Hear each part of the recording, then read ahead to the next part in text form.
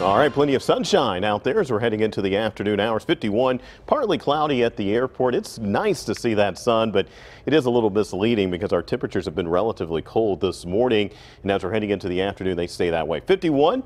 Calm conditions with our winds, the barometer 29, 97 hundredths of an inch. So it continues to go up all morning long. The dew point also coming in 35 degrees at this point. So we are cold. We have a fairly dry air mass that is in place at this point. What about temperatures? Butler 52, Katanning at 51, Denora 52, Latrobe 50 degrees, Indiana at 50, and Washington coming in at 51. Still just below 50, 49 in Beaver Falls is what we're looking at this point. Overall, we're expecting a high of about 63 today. We do expect that at around 5 o'clock, so it's going to take us a while before we get there. Dry with some sun. Those winds generally out of the west. They started off fairly strong this morning, but we think they'll be out of the west at around 5 to 10 miles an hour. They're calm right now, though. Here's your afternoon forecast. 1 o'clock temperature 55, 59 at 3. And then there's that 62-degree mark at 5 o'clock. Right around there, we'll hit that 63-degree mark.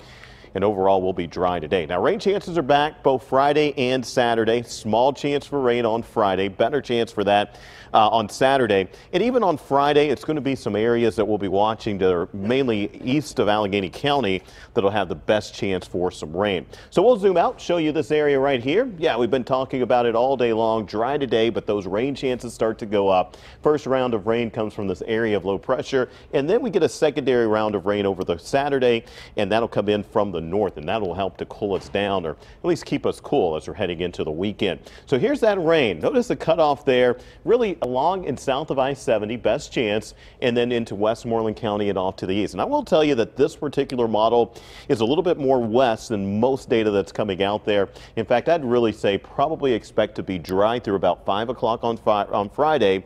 If you're in most of Westmoreland County, just the eastern edge is where we're looking at, and then anything off to the west of that. That moisture moves off. It's replaced with another area of moisture, low pressure coming in from the north.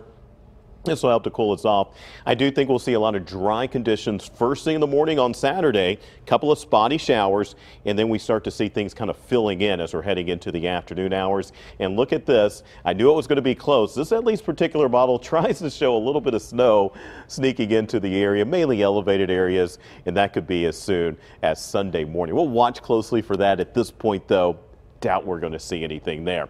So cold air is going to be in place on Sunday morning. We just mentioned just how cold, possibly even a couple of light snow showers out there. We warm up right in the middle of the week, and then look at what happens. By the end of the week and next weekend, another blast of cold air comes in. So another brief round of warm air, and then another cool down. That's just off of the 7-day. There's your 7-day outlook, including the mild, cool weather all the way through Sunday, and the nice warm up as we're heading into next week, including what we could see with the 80s possible Tuesday and Wednesday. Now we're talking.